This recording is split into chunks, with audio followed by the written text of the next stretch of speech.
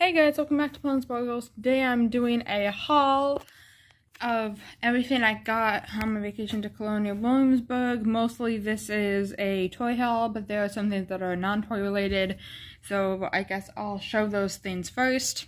These are not in order, but I'll show you this. This is from the Virginia Aquarium.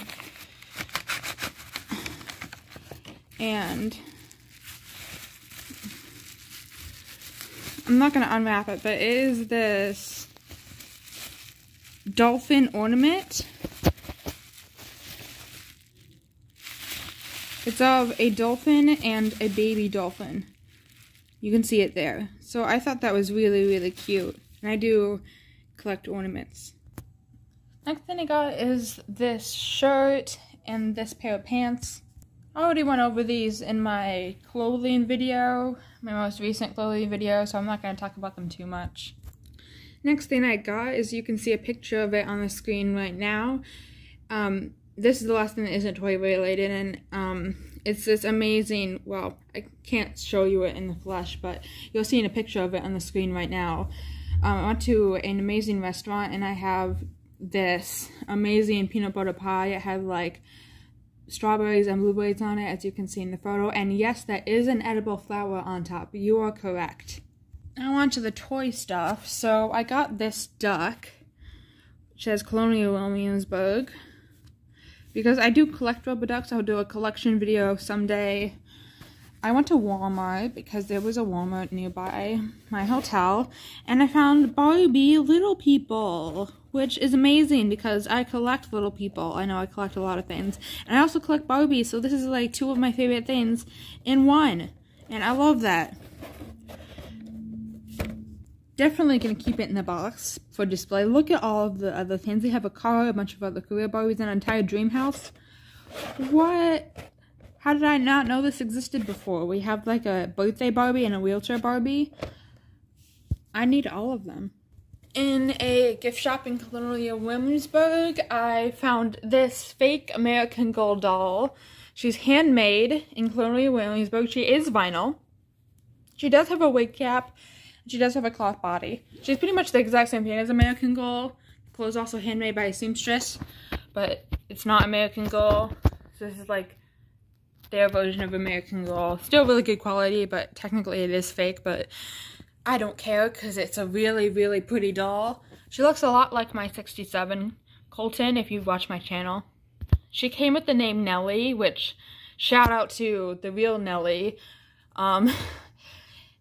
American Girl. Also, shout out to Elizabeth, the real American Girl, because that's, both of those dolls are like who this doll is copying, so, as well as Felicity. So shout out to her. She also has this little bonnet, which I think is really, really cute. Got this colonial puppy. Really, really cute. He has a little outfit on, and he has a little hat on. I think that's really cute. He's from the brand The Petting Zoo. That's pretty cute. Cute name. And he's just adorable. Love him. On to what is probably the best find I've found in like 3 years, not even joking.